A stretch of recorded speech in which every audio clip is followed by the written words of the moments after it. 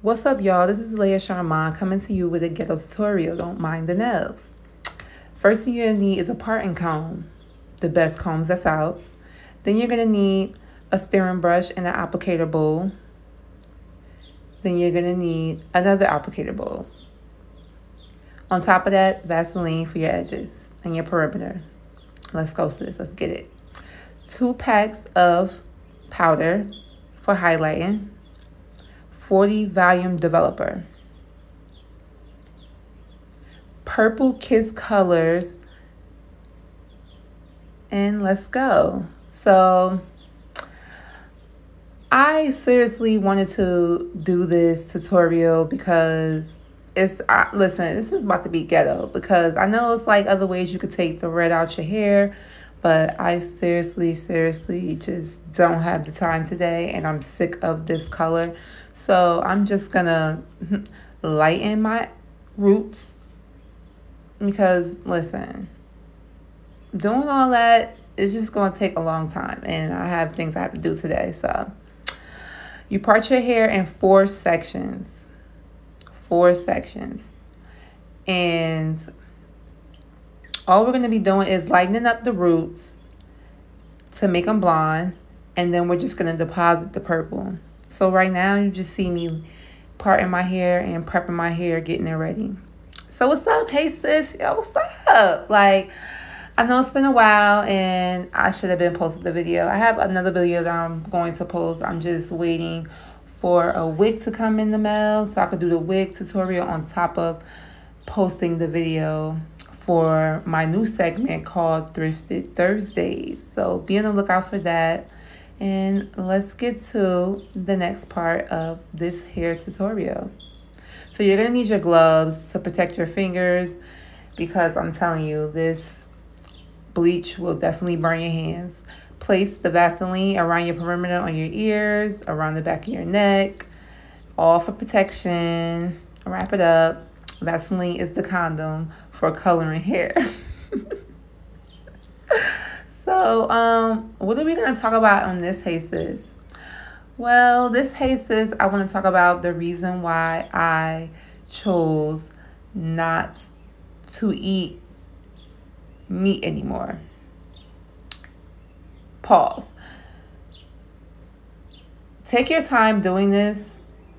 I edited a little bit to take out some of the videos because it made my videos super long.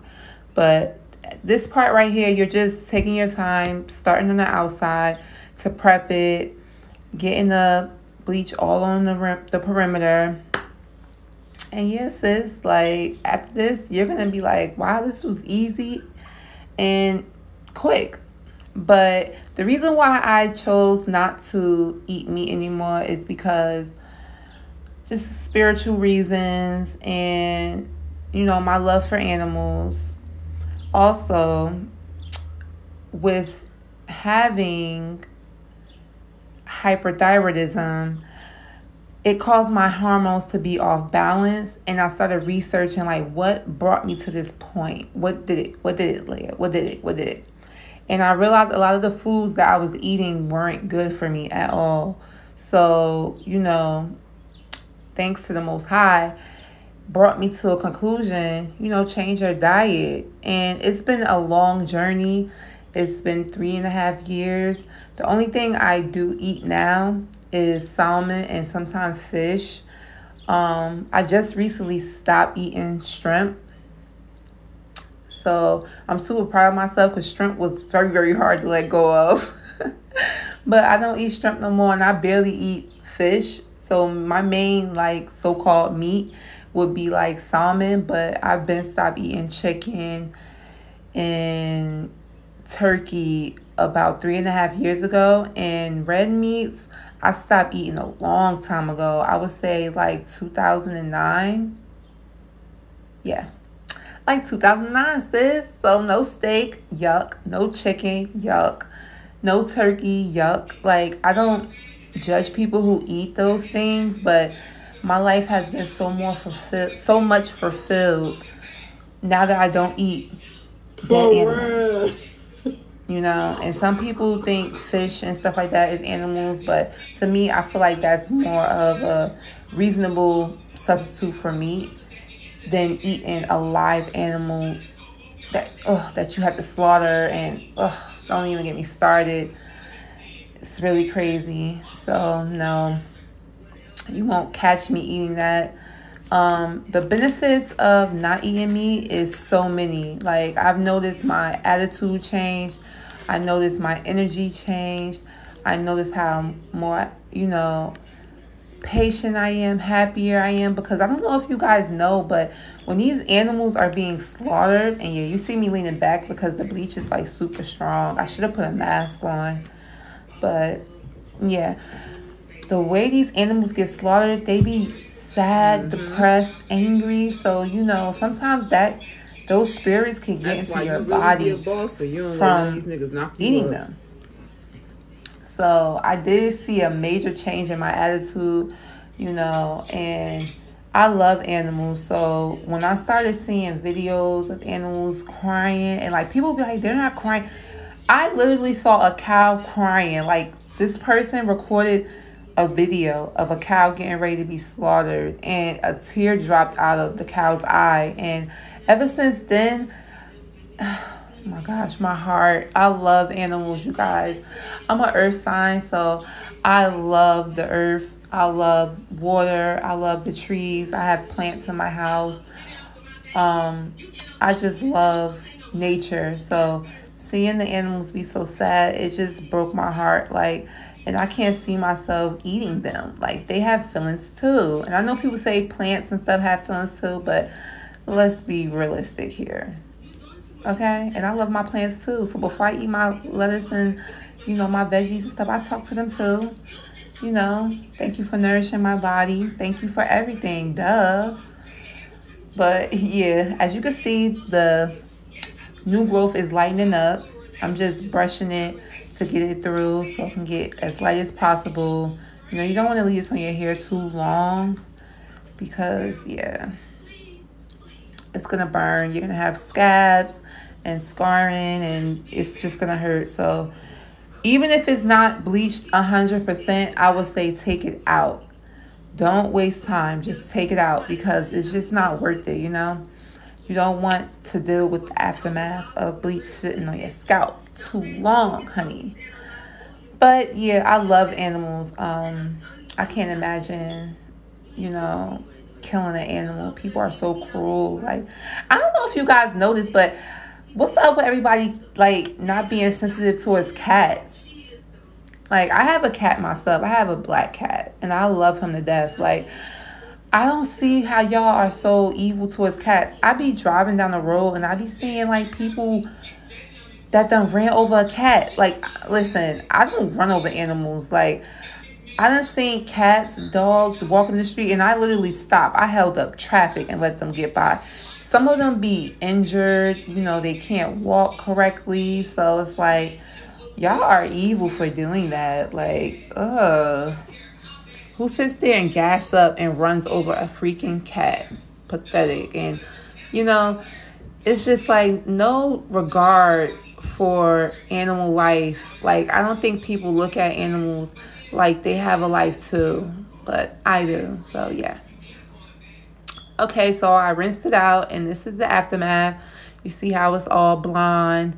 Everything's ready and prepped and ready to go. Let's get it. Let's go. Let's get it. Period. Let's go. Because I'm sick of this red. Like, overit.com. Over it. Over it. Like, it has to go. So you're just going to repart your hair again into 4. Because now we're getting ready to deposit purple. I don't know what made me pick purple, but I was sitting there thinking, I'm like, what color will cover this red? It has to be something dark. And I didn't want to do black just as yet because, honestly, you guys, this is my last time coloring my hair. Because I feel as though when I color my hair, it don't be as full. It's just not given. It's not given. So, I had fun with the red. It was so pretty. I had it for my birthday. I loved it. And It was just, I'm going to insert a picture of how I looked on my birthday right now. Yeah, I had the red ponytail. I had the fur jacket. Sis was out, went out to eat, went to the telly, just to relax and just give myself some quality time because I deserved it. I had a car accident the month of my birthday. So, I was just overwhelmed at that time. I'm like, I just want to relax and eat because I love food, baby. And just to let you guys know, not eating meat, food still be rocking. My next step is to get to the point where I'm no longer, eating things with animal products in it, which is very hard. So I'm not perfect, you guys. But, okay, right now you see me putting the purple color into the applicator bowl because you got to be professional, sis. Yes, I went to hair school, so yes, you don't want to be putting the bottle in your scalp, ghetto. I know I said this is a ghetto tutorial, but this is ghetto. We're going to say this is boughetto. This is boughetto, okay? So you just start applying it. I always start on my edges. I don't know how everybody else like to start, but I love to start on my edges. And yes, it's looking good already. But back to my food. Oh, I must have forgot to put the Vaseline on. Don't forget to put the Vaseline on because y'all don't want color stains on your forehead and stuff. Yeah. But back to the food. When you become like a pescatarian or a vegan or alkaline goddess, because that's where I'm headed to, sis. I'm trying to be alkaline, period. Yeah. But when you eat those types of categories, it's fun. You actually add more color to your food. It's amazing, what you could do without meat. There's days I don't even eat fish at all, I just straight eat vegetables and other things, substitutes, and it's just I'm not missing anything. I'm not going to lie, though. The first couple of months, it was hard. Okay, so I started this journey in 2015, but I did it wrong. I went straight cold turkey. I just stopped eating meat, period. And I ended up relapsing because at the time I was dating someone and he would, put chicken in my face. And yeah, I know I should have more willpower, but it was hard smelling the chicken. I'm trying to get over not eating chicken. What black person don't like fried chicken? Especially the lemon pepper and all that, barbecue. So it was hard for me. But I ended up relapsing. That's what I call it. Because I feel like food is an addiction. So being addicted to meat is an addiction. So I relapsed on that, And I started back eating meat for a year and a half. I stopped in 2017, the summertime, because listen, I just realized this summer makes 4 years, not 3.5. This summer makes 4 years. Congratulations, Leia Shamon, period, LA. You is doing your thing. LA. But anyway, the summer of 2017, I ended up getting food poisoning from Quick Check. So I went and got a sandwich, and it was some chicken, sandwich. It was really sandwich. Ugh. Excuse me, y'all, because I talk on my tongue, and some words I say be a little weird, so y'all got to bear with me. It was some type of chicken sandwich, but it was, how can I put it? Good going down, but nasty coming out. And I was looking what is going on? I started sweating, heart palpitations. Oh my gosh. And I started trying to throw up the food. It wouldn't come up at all. Heart was racing. Ended up getting rushed to the emergency room. Thank God to my sister's friend. She drove me there. At the time, I didn't have a car. So when I got there, I'm like, oh my God, I'm freaking out. Something's wrong with me. They telling me I had to wait. I ended up throwing up in the lobby of the emergency room. All that food came out, and all of a sudden I started feeling better. My body felt super weird. I was like, you know what? That's it. That's a sign from God. I am not eating meat ever again. And honestly, that was the last day I had a piece of chicken. I don't care. Like, I was like, no. Something wasn't cooked right in that chicken. It just wasn't given. I know you can get food poisoning from anything, but it was just, for me, I felt like it was the chicken. So you want to, right here, I'm just rubbing it in, adding some to the, excuse me, y'all, adding some more to the ends so it can stick. And yeah, this is what you do when you just don't want that red no more. Watching this just giving me satisfaction, because listen, at that time I was just over the red. I'm like, girl, I'm about to go purple, period. My hair's never been purple, and it was looking cute already. Yes. So now you want to comb through your hair gently. Please be gentle with your kinks and curls. Gently on the ends. Rub it in. Yes, sis. Yes. Get that color in there. Yes. So with this hair, with this coloring, I'm doing cornrows to the back with beads. So cute. I just love my natural hairstyles. Like, I'm not gonna lie, you guys, I love weave and stuff like that, but I love a good ponytail. I love a good cornrow. I love a good box braid, a false lock. I don't know. It just makes me feel extra pretty. Like, some females feel extra pretty with weave and stuff like that. I know I looks good with the weave too, but no. I love my natural hairstyles. I feel so much freer, and it just gives me like motherland vibes. Like, but yeah, you want to make sure you go through the hair and add that color, sis, because you want it to stick. Stick, period. You want it to stick. Get it in there. Rub a dub. You know, looking at this makes me look like, okay, you did that. Okay, so this is the aftermath of it, and it's still some red, so you might want to do another application. Now, this is after the second application. Yes, much more darker. And you know, all the red might not be gone, but it's enough for me to put the purple hair on top of it, and you won't even notice that my hair was red, period, sis. Yes, yes, yes, yes. Feeling myself. I'm feeling myself. I'm feeling my... period. Peace. Peace. But this right here is the section of me straightening it. I straightened it. I didn't do it on camera. And yeah, I like my hair straightened so my cornrows can be easier for me to do. I don't know about y'all, but I feel like when my hair is curly, I feel like my fingers be, you know, popping my ends for some reason. So, of course, use your heat protectant and blow dry your hair. So you're going to need a bow to hold your hair up. And this is right here is pre-stretched hair, purple.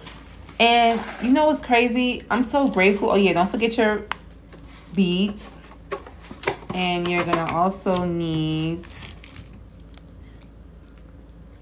rubber bands. Now, whoever thought of this idea of pre-stretched braiding hair saved us a whole lot of time. Thank you for that. So, this is one half of it being done. This is the last cornrow for this side, and I'm going to show you guys how I did it. So I grabbed a certain amount of hair. How thick you want your braids is up to you, and you separate it into pieces. One piece, and yeah, maybe like 6 pieces. So you section 6 pieces out of your hair, real tiny for the beginning, and then you get bigger as you go.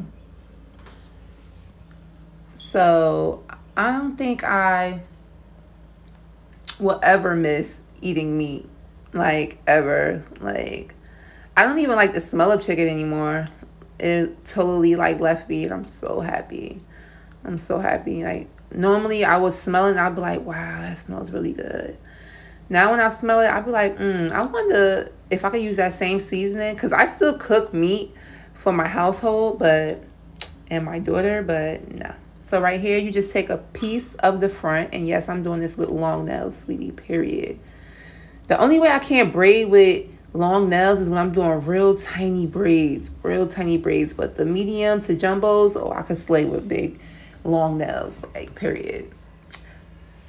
This is how you start off the front part because we're doing feed-ins. I don't like the little knot in front of the cornrows. I don't do my cornrows like that anymore. So I do feed-in cornrows, period.